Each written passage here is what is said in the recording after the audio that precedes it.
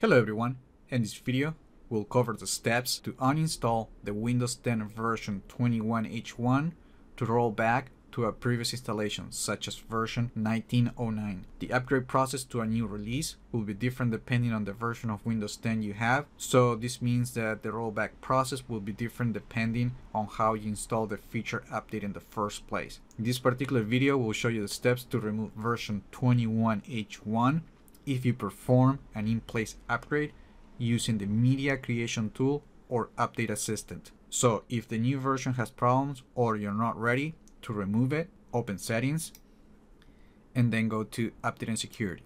Click on Recovery and under Go Back to a previous version of Windows 10, click the Get Started button. If you don't see this option, you can roll back. However, you can still perform a clean installation with the files from the older release to go back to a previous version. Under Wizard, just select a reason and click Next.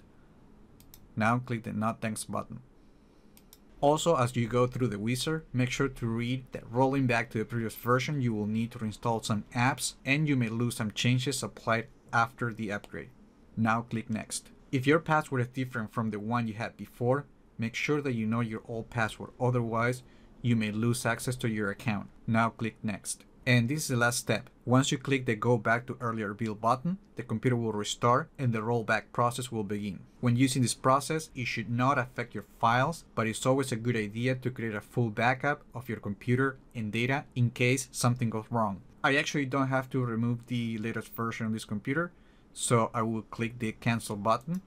But that's exactly what you need to do to uninstall version 20H1 and go back to a previous installation. Please make sure to check the video notes for important information such as the release date for this new version of Windows 10 and much more. Remember to like the video, leave your comments, subscribe to the channel if you haven't done that yet, and I just hope this video was informative for you and I would like to thank you for viewing.